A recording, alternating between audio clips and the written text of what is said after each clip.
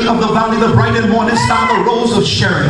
Where I now see him as the great propitiation of my sins. Where I now see him as behold the Lamb of God that taketh away the sins of the world. Where I now see him as the great I am. Where I now see him as the Ancient of Days. Where I now see him as the Rabbi, the Master, the Prophet, and the Priest of my house. It means now that I'm going to stand after having done all but to stand.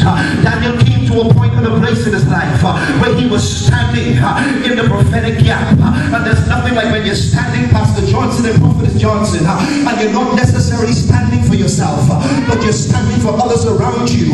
In other words, you got made in the shade and everything is okay because your relationship with God is basically intact. You know God for yourself. You understand God. You comprehend God. You articulate God.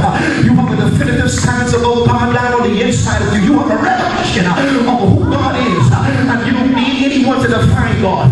But the problem is, you got some living liars. You got some selling lines behind you. And what you got to do in this season is you got to tarry. You got to get down on bended knees. Not because you got an issue, but because they got some issue. Because some of us, we got an ungrateful spirit. We don't know who's praying for us. We don't know who's tarrying for us. We don't know who's laboring. We don't know who's standing in the gap. We don't know who's lifting up holy hands and looking us unto the heels from whence coming our help. And giving him admiration and adulation. Saying, God, if you save anybody, then save them. God, if you bless anybody, then bless them. God, if you touch anyone, then touch them. I didn't come by selfish means today. I came on behalf of Lulu, on behalf of Janene, on behalf of Pookie.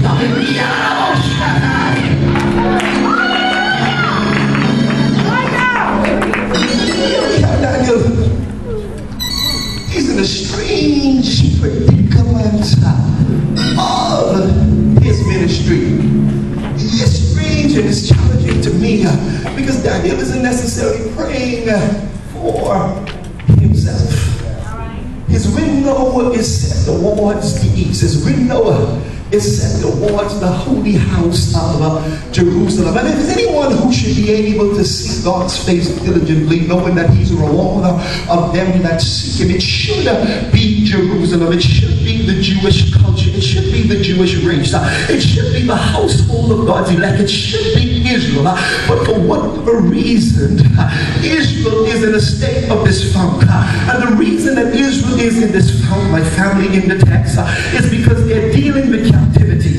They're dealing with bondage. And there's nothing like when bondage has come upon you.